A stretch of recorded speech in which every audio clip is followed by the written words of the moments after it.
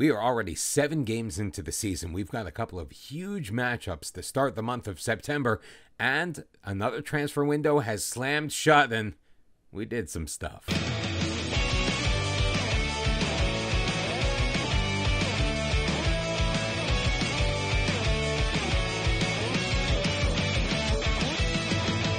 Welcome back, everyone, to episode 12 of Lionhearted, the return of TSV 1860 Munich. We are in our second season, trying to push to get out of the Dritte Liga into the second Bundesliga.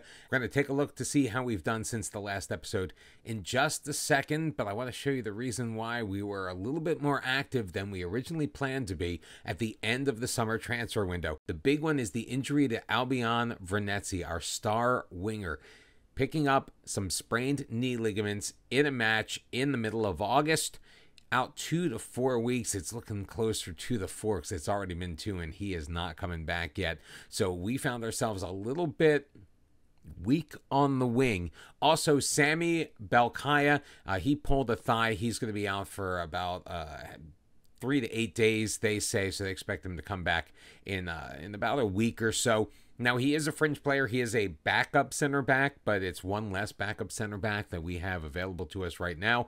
And Daniel Vine, also a fringe player, but he's playing a lot off of the bench in that defensive midfielder position. He bruised a foot. He's only going to be out a couple of days, so that's not that big of a deal. But we also realized that our midfield was not as strong as we would have liked, especially in attack. A lot of the guys that we had available to play in front of our number 6, they were really more defensive-minded, so we had to make a couple of moves. First, before we get to all of that, we're going to take the look at see where we are right now. First in the competition, we're currently sitting in 4th place. We've won 5. We've drawn none. We did lose 2. We'll get to that in just a minute. Plus 8 goal difference, sitting on 15 points, only 4 points off of Dortmund 2, who is in 1st place, and they are going to be our first match of the episode here today. But how have we done so far? Obviously, we saw the wins against Energy Cottbus and VfB Oldenburg. We did take on Dynamo Dresden. We lost 3-2. This was a match on the road. We went up against their 4-2, 3-1, and we did not have a great day. I mean, we started off in the lead, 1-0, with a 9th-minute goal by Finn Lachenmacher. At the time, it was his 7th of the season. Remember, he was coming off of a pair of hat tricks in the first 2 games of the year. But then Stefan Kuczki just tore us apart with goals in the 26th and 39th minutes to put them up 2-1. Lachenmacher did get one back a couple of minutes into the second half to tie it up at 2, but we could not go on. And as you'll see in the 54th minute, that's when we lost Albion Vernetzi, and things just kind of snowballed from there. Immediately after that, we did meet Wolfsburg in the first round of the DFB Pokal, taking on a side from the Bundesliga. And again, it started off so well for us. We did rotate the squad just a little bit. We gave Lachenmacher a rest. He was very tired. This game only came a couple of days after the previous match against Dynamo Dresden. Stefan Lex did start off the scoring with a couple of minutes left in the first half to put us up 1-0, and we were looking really, really good, but then we just lost steam. A goal by Jonas Wind in the 73rd minute tied things up. We thought we were going to get through to penalties, but Jakub Kaminski, scoring in the 2nd minute of added time, gave Wolfsburg the 2-1 victory, and we are out of the DFB Pokal once again after the first round of the season. But this time, we did not get destroyed by Bayern Munich like we did last year. So positives.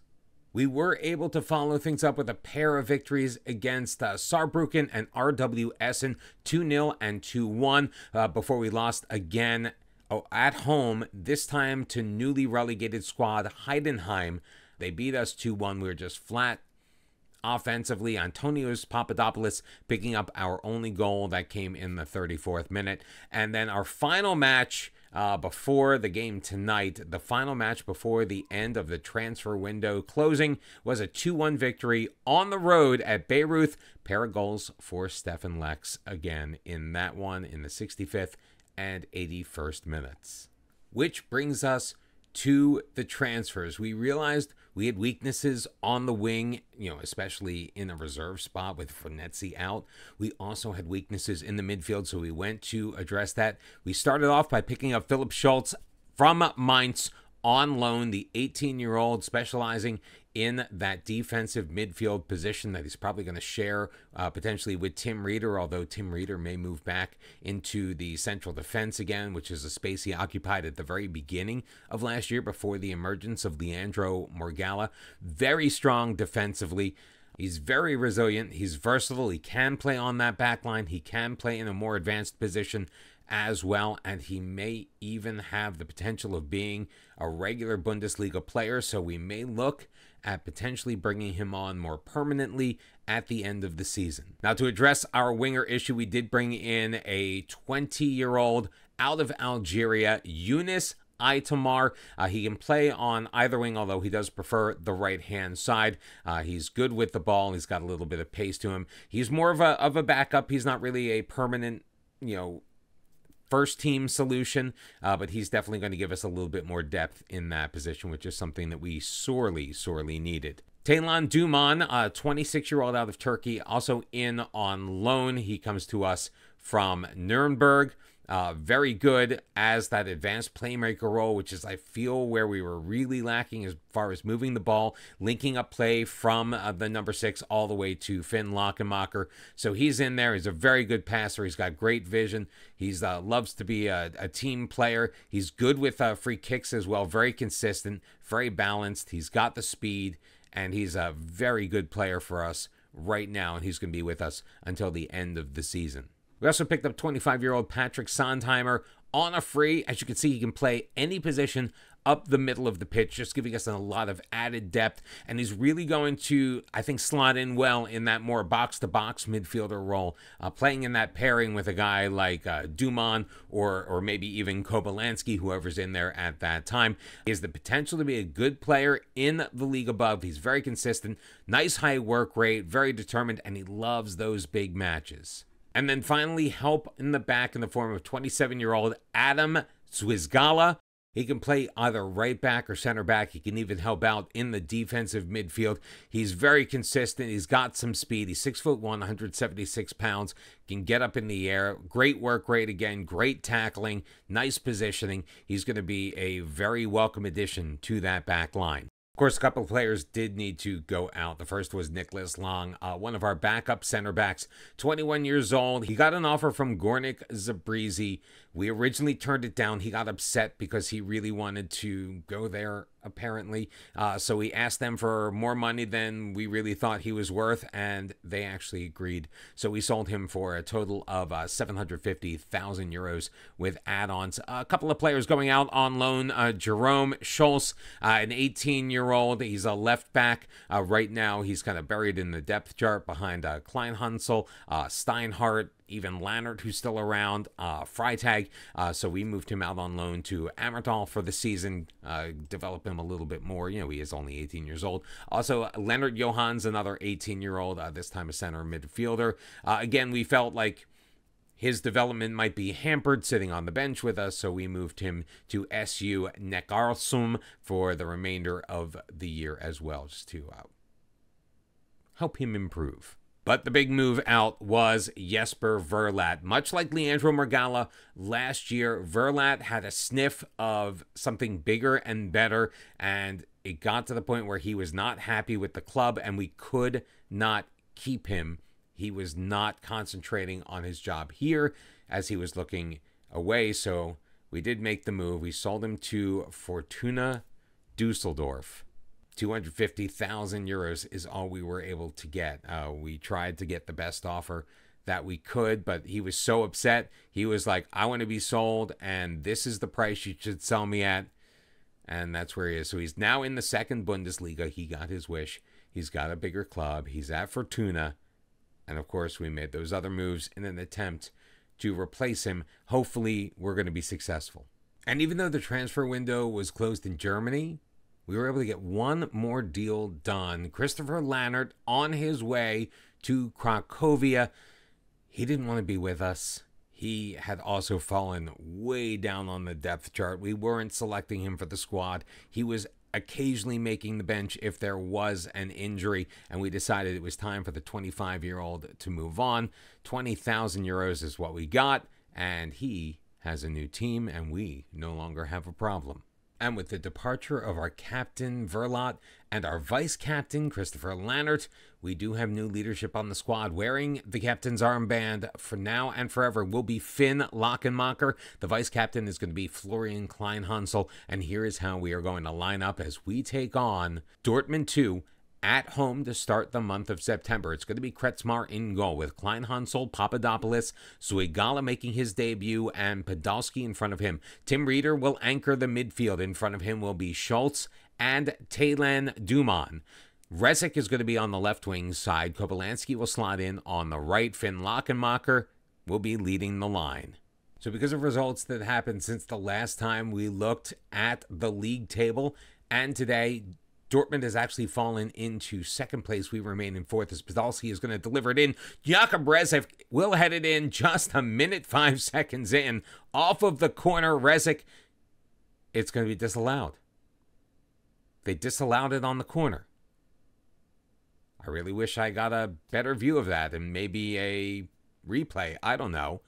But we're going to restart here in the 9th minute. Taylan will drop it back for Reeder. He's got Schultz with a lot of space and time to work with, throwing it forward. Taylan is in. Taylan has scored his first goal of the year. Taylan Duman, brand new signing on his debut, makes it 1-0 1860. And that's not enough points for us to move past Dortmund. Dortmund was 4 points ahead of us heading into this match today, but it is a very, very good start. They say it was the tight offside. He was onsides. He was onsides. Dortmund is going to hold on to that second place. There we go as the table refreshes itself. So we're on 18. We're still 2 points behind Dynamo Dresden, but we are looking to move up the table. Our next match in this episode is going to be against Magdeburg, who right now is sitting in 4th place on 15 points. They are currently going to be playing a little bit later on today. They've got Erzgebirge on the road, so we may be even on points at the end of that match. We'll see how things shake out. As we are 30 minutes in, it is still 1-0. It should have been 2. I don't know how that goal got disallowed. They didn't even give us the opportunity to take a look, but all that matters is we are winning right now as we move into the final 5 minutes before halftime, as Taylan is going to send it long on a free kick, headed away, chased down by Lachenmacher. Zuigala will get it back to him, played back for Kleinhansel. Lachenmacher, it's got Reeder, feeds Taylan ahead. Taylan is in and he hits the post and it goes out. It'll be a free kick for Dortmund. So far, so good. We've created a ton, and the scoreboard does reflect that. As we look to get the second half underway, Dortmund is going to make a change at halftime. They're getting outshot 6-2. They're getting outpossessed 2-1.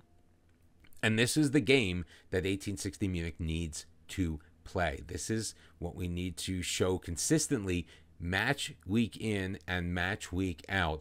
As Zuigala just picked up a yellow card, but he's playing pretty well. And they're going to give away a free kick in a pretty dangerous position here.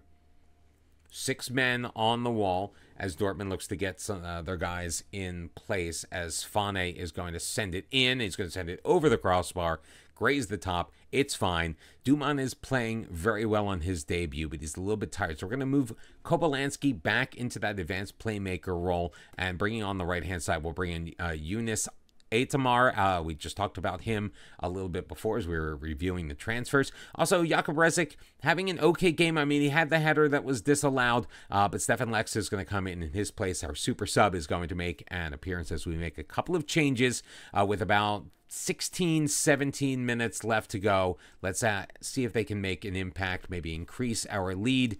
1-0. Don't really feel super comfortable just being up 1. Dortmund is a strong squad.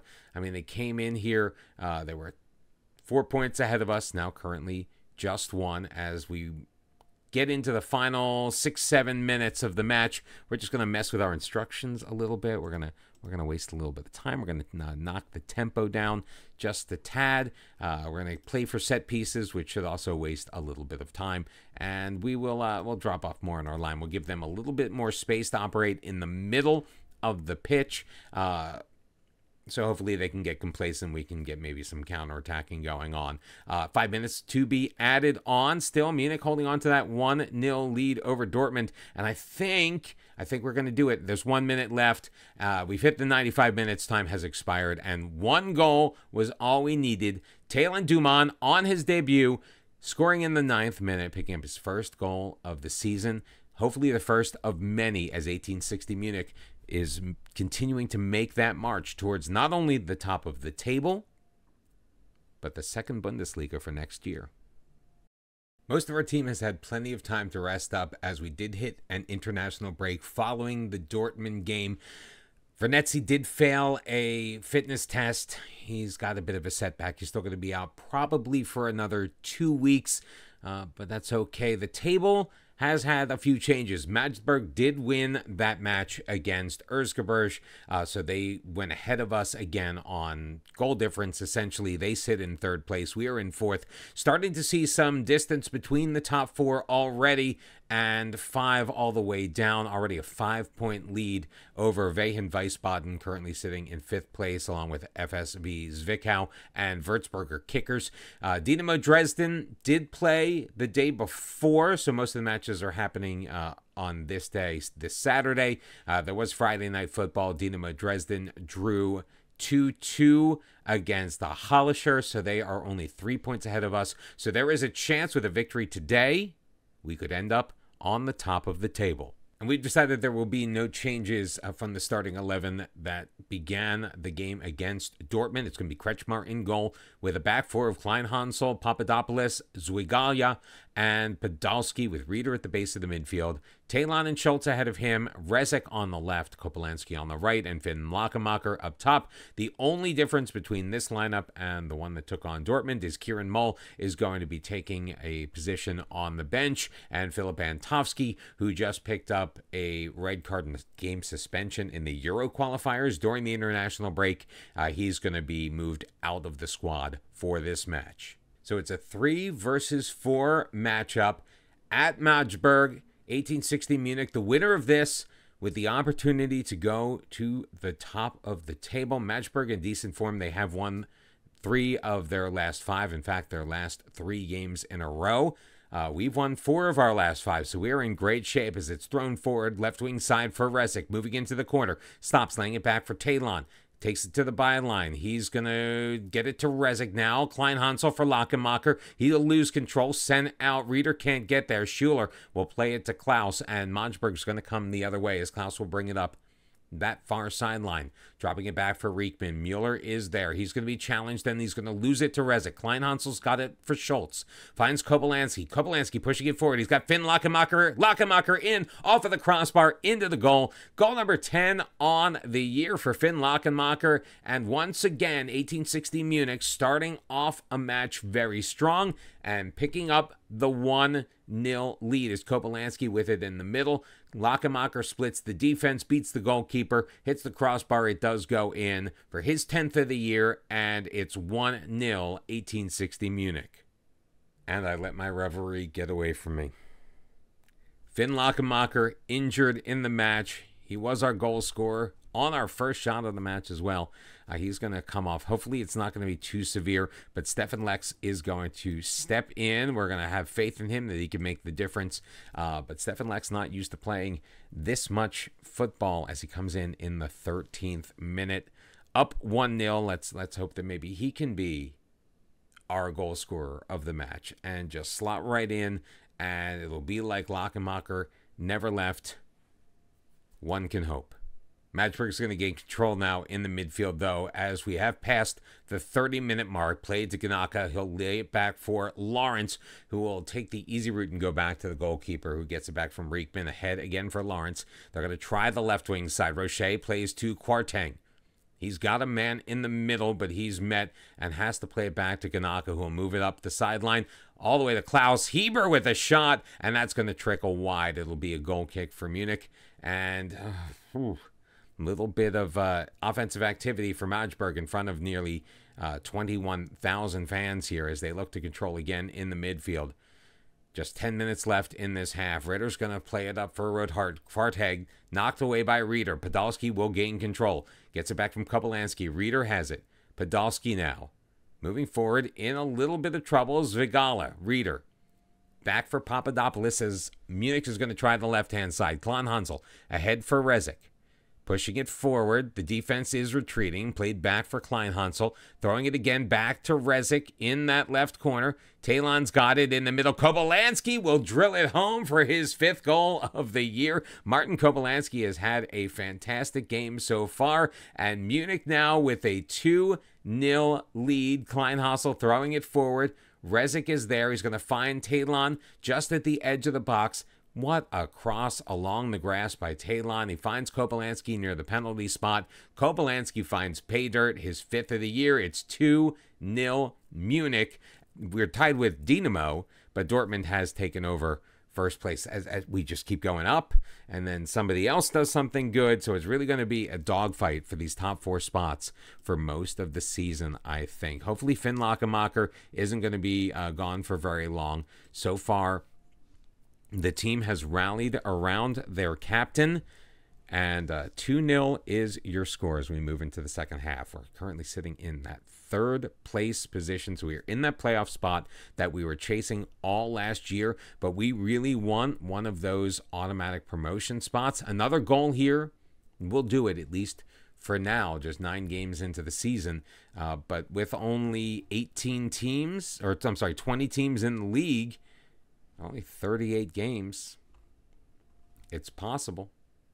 Just about 15 minutes left to go, and of course we are going to be making some changes. This time, Philip Schultz is going to be the one to get the break as Dumont is having a fantastic game so far. He assisted on that 2nd goal for Kobylanski, so Marco Manhart is going to come in and take his place, and that's really going to be the only change that we are going to make. Obviously, we already made the change with Finn Lachenmacher, so we're going to have one more opportunity if we want to make a few more changes, but right now, the team is playing like a very well-oiled machine, and we don't want to throw anything to gum up those works. We are losing the possession battle, which is a little bit surprising, but we do have the edge on shots. We definitely have the edge in shots on target. We've hit the target 70% of the time tonight, moving into the final 7 minutes of this match, and it looks like, barring anything crazy, as we go to waste a little bit more time, we're going to do our normal change of instructions to get things going here as we try to play out the string in this match. Just a couple of minutes left to go and hold on to this 2-0 lead. Kretschmar has been good in goal, but he has had the penchant to let a few in and not really keep the clean sheet, but he's able to do that tonight. 2-0 is your score. Munich over Magdeburg. Not a bad episode, actually.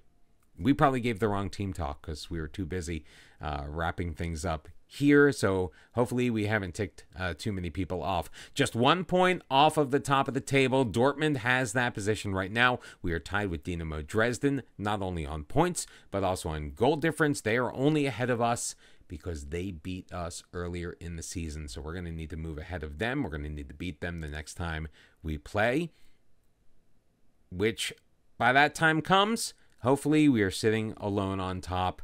Let's knock on wood. All right, the news for Finn Lachenmacher wasn't nearly as good as we would have hoped. He's going to be out for 3 to 5 weeks as he pulled a calf muscle in that game. We're going to leave him up to the physio and hope that he gets better real soon. Thank goodness we signed a lot of reinforcements around the pitch, so hopefully we are going to be okay. Well, hoping we could avoid the injury bug again, but I guess that was not meant to be. We're going to advance forward, see if we can maintain our top-of-the-table position and keep our eye on the prize, which is the second Bundesliga. We're going to come back in the month of November. We're going to get our first look at 2 new squads here, Würzburger Kickers and the Werder Bremen second team. So I hope to see you there on Monday. Thank you very much for joining us for this 12th episode of TSV 1860 Munich. I hope you've been enjoying it. Whether you have or not, please help us out. Give a big like and that thumbs up on the video. Appreciate it. Also, If you want to be notified when the next episode comes out, make sure you subscribe to the channel and turn on your notifications. Anything you can do to help us out would be greatly appreciated.